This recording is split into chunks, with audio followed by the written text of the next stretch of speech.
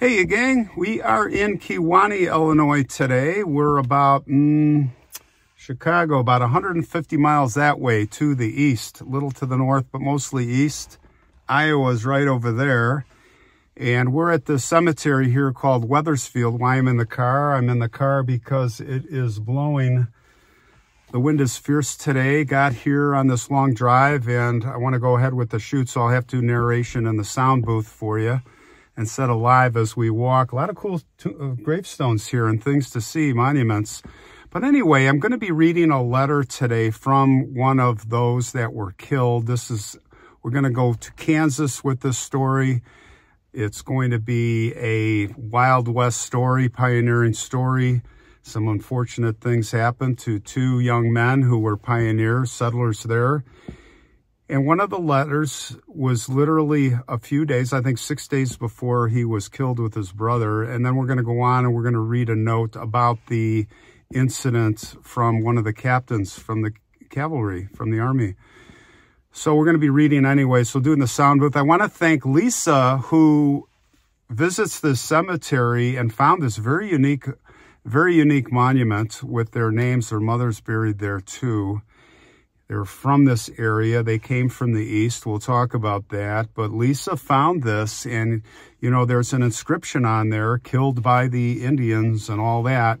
So she was asking me, what happened here? And I couldn't find much on it, but Deb, our ancestry helper, dug deep and came up with a lot of the information you're going to hear. So let's take a walk. We'll get into the wind, but it'll be quiet, and we'll do a little Wild West talk while we look at some monuments and stones, and we'll end up at this really interesting monument for the Moffatts.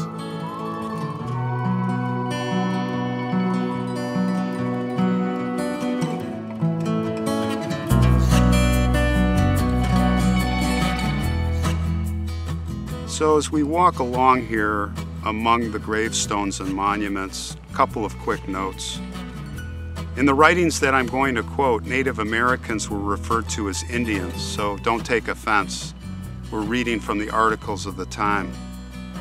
This story is going to give you a real feel of what it was like to be a pioneer in these conditions.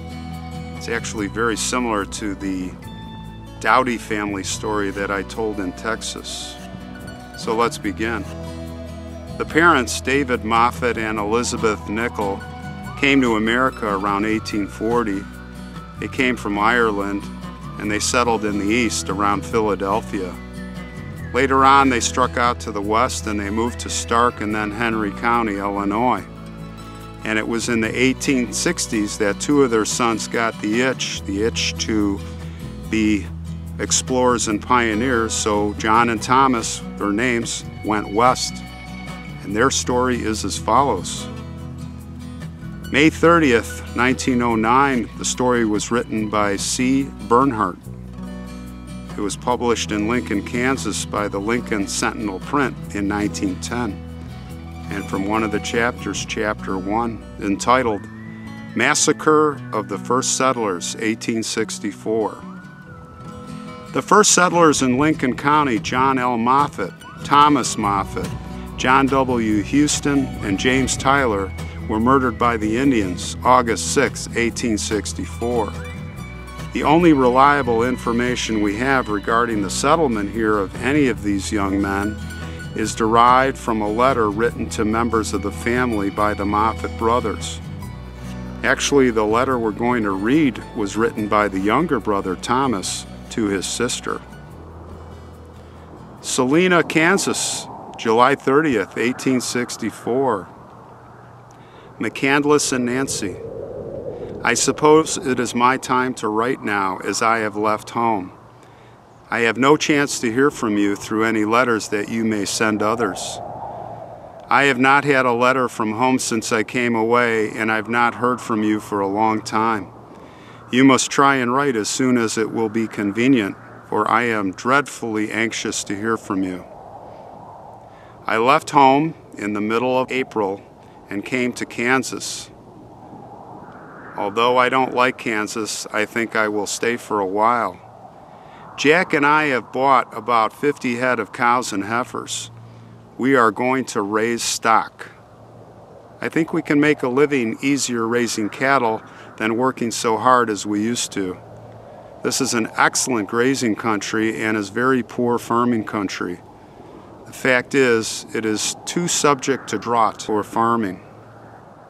We were doing very well and would do as well now if it weren't for the Indians. We would make $5 to $6 a day hunting buffalo, but we have been obligated to give it up for the present. The Indians are so hostile to the hunters and settlers that we dare not go from the house. When we have to, we go armed. Even when we go to the stable to take care of our horses, we carry our revolvers along.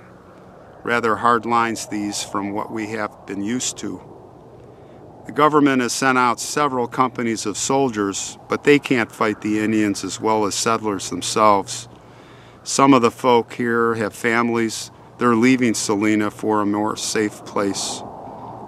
Some expect there will be a regular Indian war, but I don't think there will be any trouble in the settlement from the Indians. Jack just got back the other day in the company with 2 other fellows, and they fetched a load of hides. As I have nothing that is interesting to tell you, I will fetch my letter to a close. Give my love to Uncle and Aunt and all my friends. Thomas Moffatt. Now, this letter from Thomas Moffatt was dated July 30th, 1864. It was written just 6 days before his death. The 2 hunters spoken of in the letter were John W. Houston and one Tyler. The letter seems to convey the idea that there were several companies of soldiers sent out by the government for the purpose of protecting the settlers from the Indians. But from the sentiment of the letter, it seems as though the settlers had poor faith in that kind of protection. Now, reading on, there is a section on the troops of the Kansas frontier. The troops on our frontier during the Civil War were very poorly armed. Henry Booth was captain of Company L, 11th Kansas Cavalry, which was raised in the neighborhood of Fort Riley. In the summer of 1864, he was in command of a battalion on duty in the neighborhood of Salina and Lincoln counties. Second Lieutenant William Booth was in command, and detachments from the 14th and 15th Kansas State Militia, numbering in all about 92 men. In a report of a scouting trip along Smoky Hill in Arkansas in the first days of August 1864, and dated the 5th at Salina, Captain Booth mentions finding a recent campsite from 400 to 500 Indians having a lot of stock on Big Creek. He concluded, quote unquote, "I think from present indications the Indians are upon Salina, Solomon, and Republican rivers, as buffaloes are plenty upon these streams, and they depend entirely upon them for a living." His report came in written, "Report of the Moffatt Massacre by Captain Henry Booth, Headquarters, Salina, August 11th, 1864. Major General Blunt, who it is addressed to, Sir, I have the honor to report the following facts in regard to the killing of 4 men by Indians near Beaver Creek, about 40 miles from this place, on the north bank of the Salina River. Saturday evening, August 6, 1864, 4 men, 2 brothers named Moffatt, one Tyler and one Houston, started from their ranch to kill buffalo for meat, taking a 2-horse team with them. Upon reaching the top of a hill 3/4 of a mile from the house, the Indians were discovered rushing down upon them. The horses were turned and run down toward a ledge of rock where the men took position. They appear to have fought desperately and must have killed several Indians. 3 of the men killed were scalped, but one of the scalps was left upon a rock close by. The horses were both shot through the head. This probably was done by the ranchmen to prevent them from falling into the hands of the Indians. The wagon was also burned. The Indians made a descent upon the house in which an old man and a young woman were inside.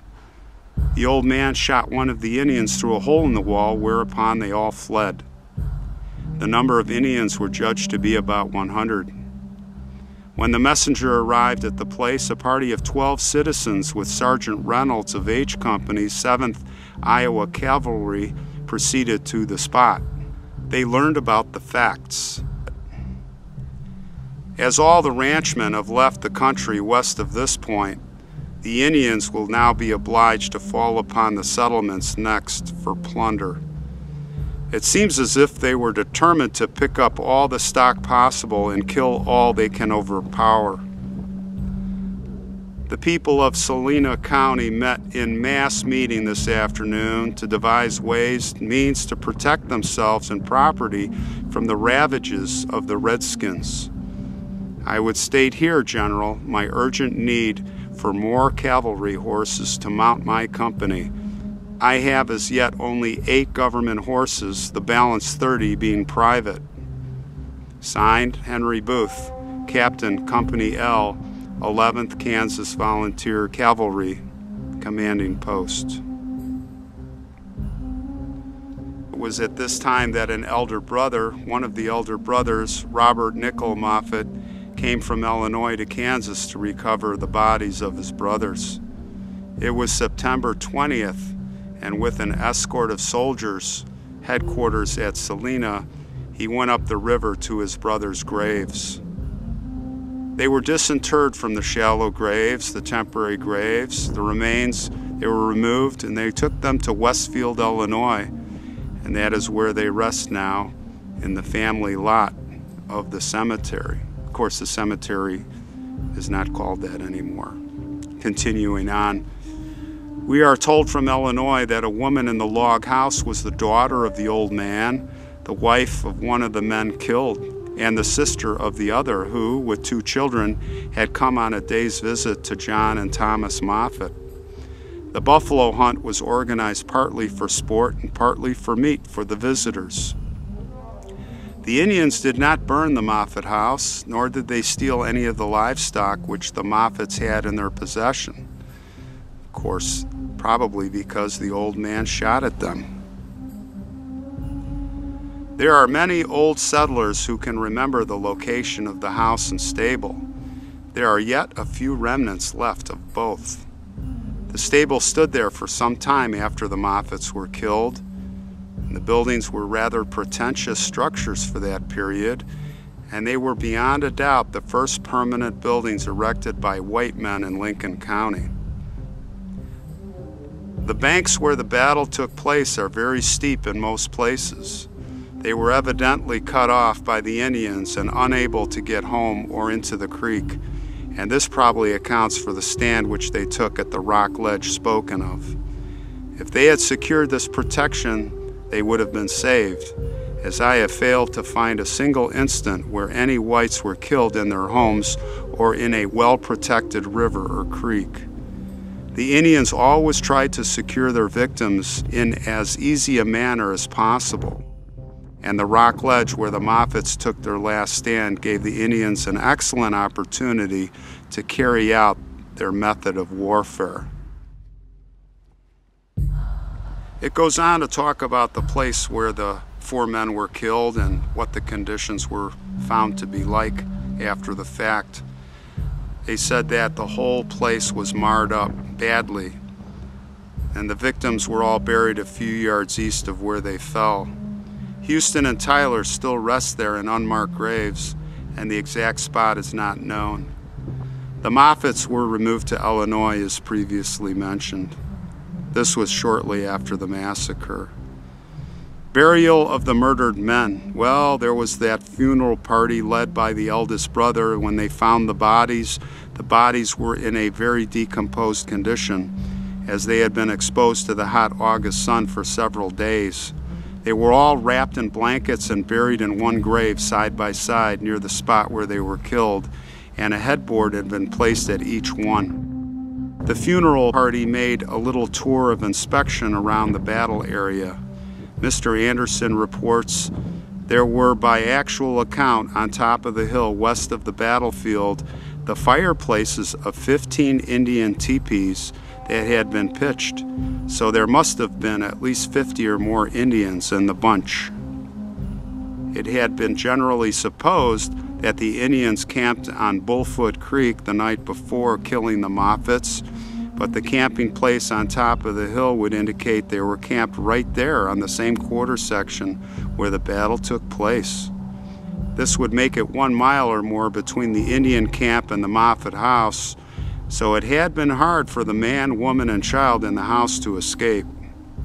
The funeral party found any number of marks on the sides of the rock ledges made by bullets fired by the Indians. 2 of the party picked up an armful of arrows, showing that the Indians were well armed with both firearms and bows and arrows. Mr. Anderson is of the opinion that this was the hardest fought battle between whites and Indians in this part of Kansas, and a good many of the Indians were certainly killed in this exchange. About 2 miles north from a stone ledge up the creek, a buffalo robe was found by the funeral party. This robe was, to all appearances, fixed up for carrying things from place to place, and it was bloodstained all over, certainly showing that it had been used for carrying the dead and wounded Indians from the battlefield. That would make the location of the place where it is thought the Indians buried their dead, which is not far from where our present county farm is located. And that is the end of the testimony articles in the letter. And here we approach the grave. And what an amazing monument it is, which is held up for many decades, well over a century.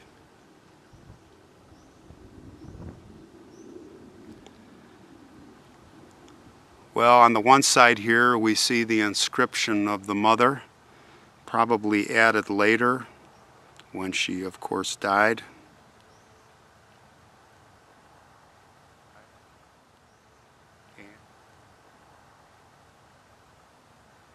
And as we circle our way to the other side, we see the inscription of the 2 brothers, the Moffatt brothers. Here below is a plaque, and I think this is the plaque that aroused Lisa's curiosity to let us know about this story. And it's good to see that is there, because aside from this YouTube recording, they will not be forgotten, and hopefully the story will not be forgotten. But here they rest. They got him back all the way to Illinois. It's kind of like Doc Holliday, his father, getting his son back to Georgia. They would ride across the country if they had to bring their dead home, their family. You know, as horrid and sad of a story, and a typical story that happened many times, you have to wonder and just imagine the commitment, the bravery, that adventurous wanderlust of these young men and the families that would venture out west under such enormous risk, encroaching upon the lands of the Native Americans.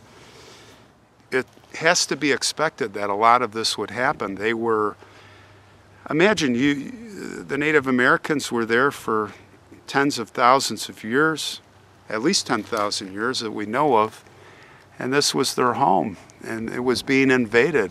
What would you do? Now, I have to say that I find it very interesting that whenever these battles would happen, they would refer to it, if the Indians were massacred, they would always call it, the whites of course would always call it a battle, but yet when some whites were killed, they would call it a massacre. And you see that still written today, and it's quite infuriating. If you're a Native American, I sympathize. But these things were bound to happen. This was war.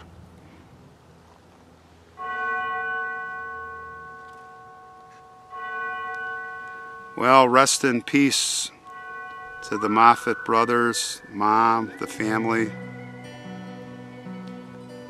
and hopefully they are all in a better place. I'm sure they are. Rest in peace.